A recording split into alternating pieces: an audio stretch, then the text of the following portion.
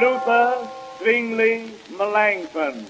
Nobody today believes that Martin Luther stepped so fully out in advance of all others that he could be said to have grasped the truth, the whole truth, and nothing but the truth. Even Lutherans cut 2 of his 95 theses, but wishing to keep the number the same, they divided 2 others. All agree, however, that about the time of Luther, civilization took a step forward. Catholics are better Catholics today, and Protestants better also.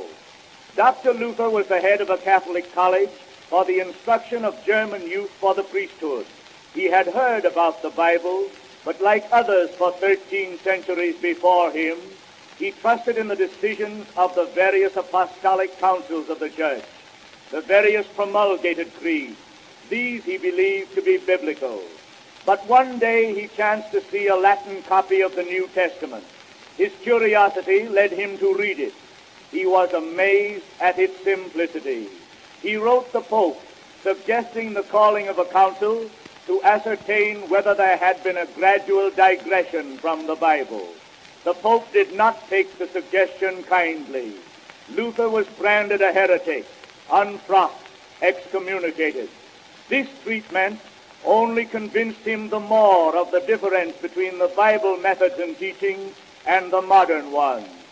He began to write tracts, which he scattered all over Germany amongst the comparatively few people then able to read in any language. Gradually, through much tribulation, the Bible became more prominent. Those holy, honest-hearted reformers only partially comprehended the Bible. Much of the smoke of superstition and bigotry still affected their mental eyes, nor have we gotten out of the fog yet.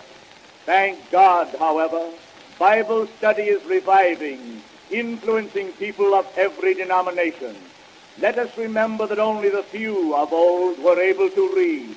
A Bible cost a fortune. It was thought useless because of erroneous trust in bishop apostles and their creed.